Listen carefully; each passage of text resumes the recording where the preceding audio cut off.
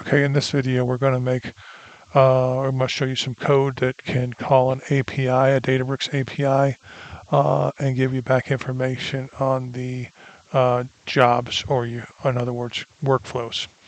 Okay, so first of all, let's look at the documentation they give you on these two particular API calls.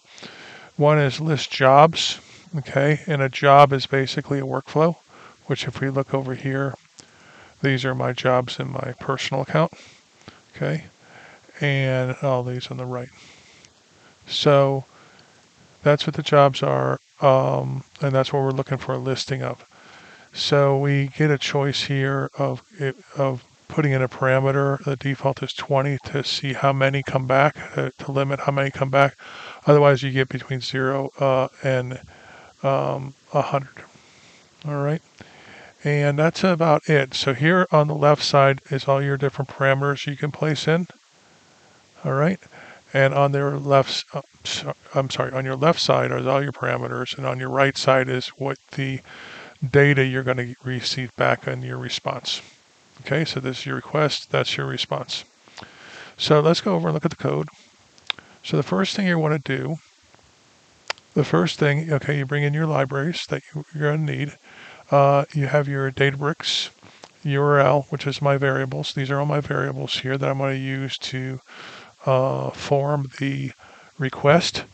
And so basically we have my Databricks URL, which is my workspace URL, a token, which I have to create over inside of Databricks, which there's many videos on that. Header, this is going to be my authorization, and that's where the token's going to be implanted, okay? Then my endpoint, which is, again, the API call that you saw from the prior screen of documentation. And then we have our payload, which in this case, I'm limiting it to 25. I think I only have 13 workflows in there anyways, but this is where the parameter comes in here. Okay, after that, I form my response variable, which is a request.get for Databricks URL plus endpoint. Just put in your variables from upstairs. Data payload headers equals header, okay? So you can refer back to here for what those mean.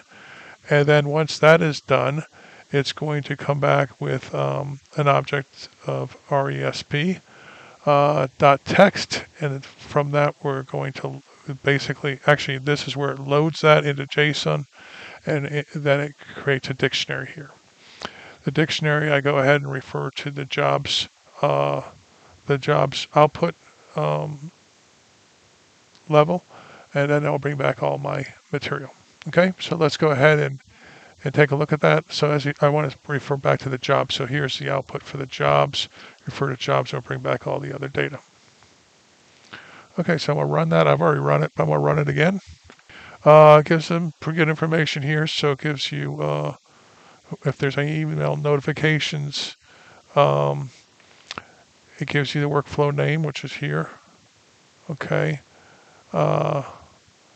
And then it gives you further down the created time, which is important when it's created,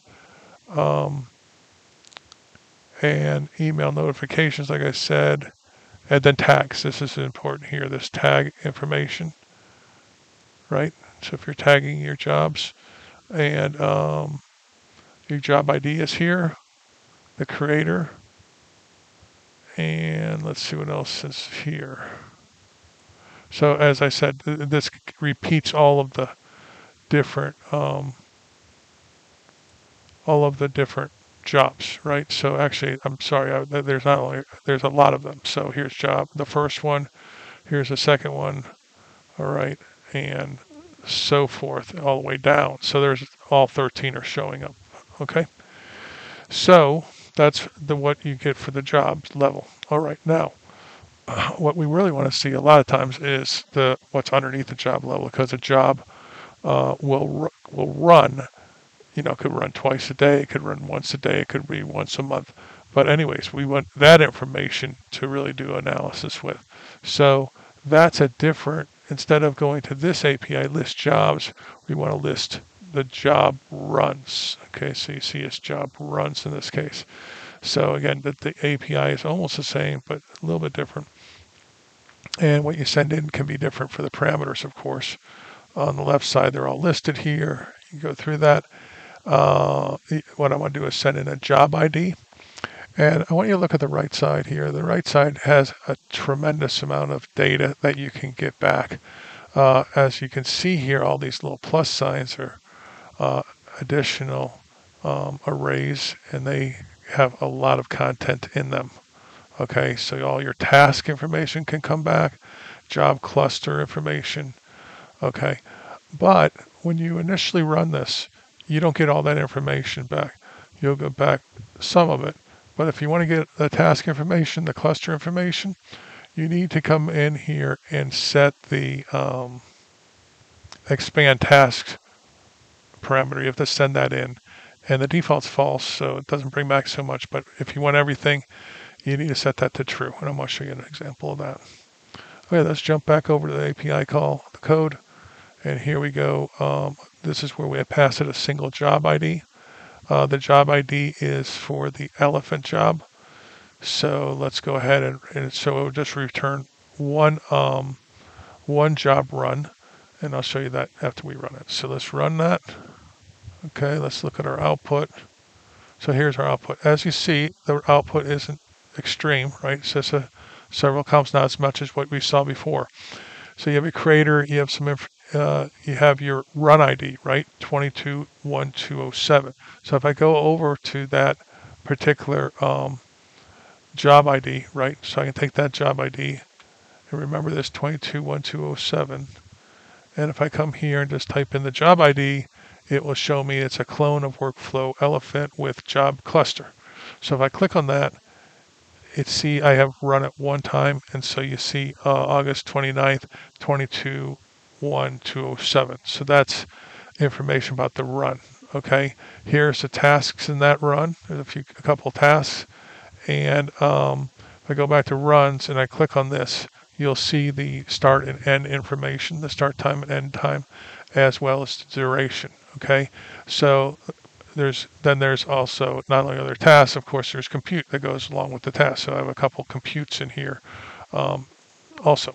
So let's go back to that, and you don't see the computes or the tasks in here, right?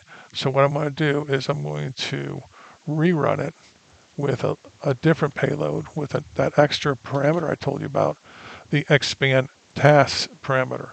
And what we'll see is a lot more information come back. And as you see when I click here, now I have a scroll bar, right? So now I can scroll all the way down and see all that information. All right, so here's your run duration, but then we come down and we see our tasks, which not only do we have our start and end date for the whole job run, we also have a start and end date for each task.